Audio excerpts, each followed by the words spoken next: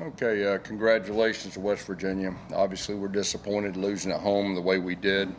You look at the first half, they had drives of 76, 71, 64. I think it was 17, 14. We were coming out of half, had the football, feeling pretty good about what they were trying to do defensively and how we could take advantage. I think we got down to the 32-yard line. We had a deep post with a cross. Javon fell down. I guess JR didn't see, and interception. And then from then it was just uphill battle. Bottom line is you're not going to beat anybody for the most part. Turn the ball over 4 times. We turned the ball over 4 times. We had a 4th down.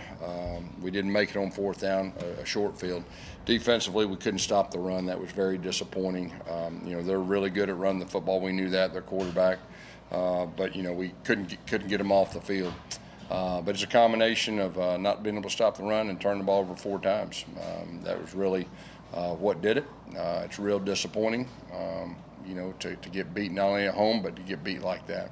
So we got to get better, and we got to improve and find a way to get our first victory in the league. Questions?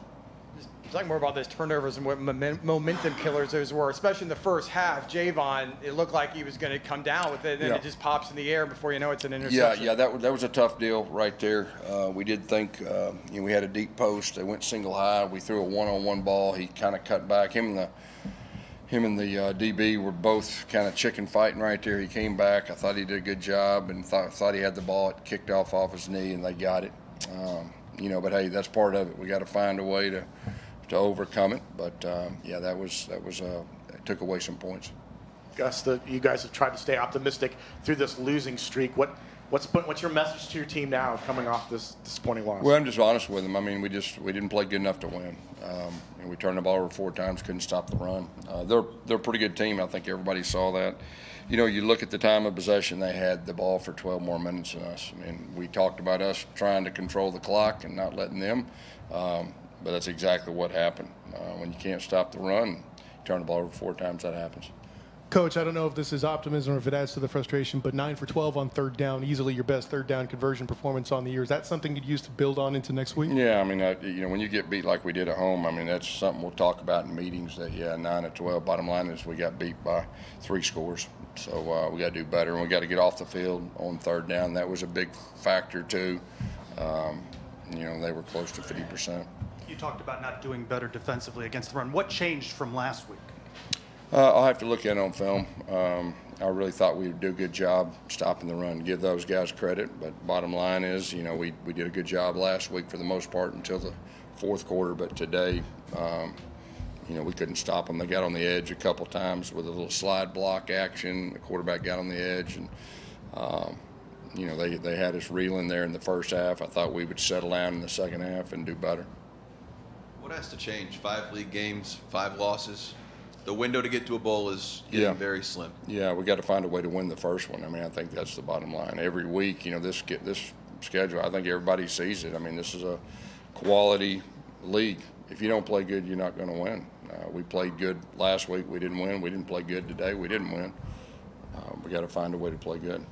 You mentioned Monday their strengths in running the football and controlling the clock, and yet they were able to, do that to you guys as well. So how did you try to game plan against it throughout the week? Well, and why obviously were you guys unable to execute that was a it? focus of us, mine, and emphasis of for the staff. We didn't get it done, so obviously it didn't carry over what our plan was. Our plan obviously wasn't good enough because that's exactly what they did.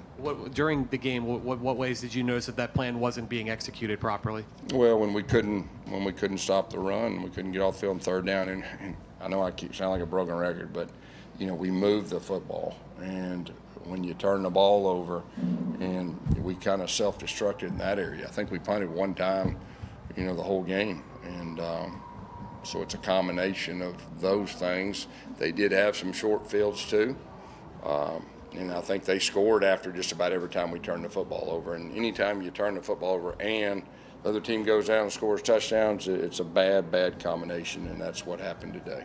Xavier Townsend was a major contributor last week. He was absent this week. What did that provide to the team? Well, first of all, Baker stepped up, and I thought he did a really good job in his first start. Xavier Townsend is one of our best players. He couldn't go.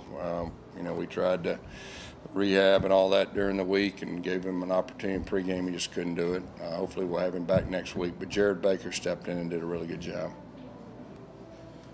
Gus, when you look at John Rice's performance, I mean the interceptions, what can you attribute to that? Was it just something they were doing differently, maybe to confuse him a little bit, or was it just maybe? Well, I think we talked about the first one. I mean, I thought it was a good throw. He underthrew it. You underthrew it and it bounced up and it kicked.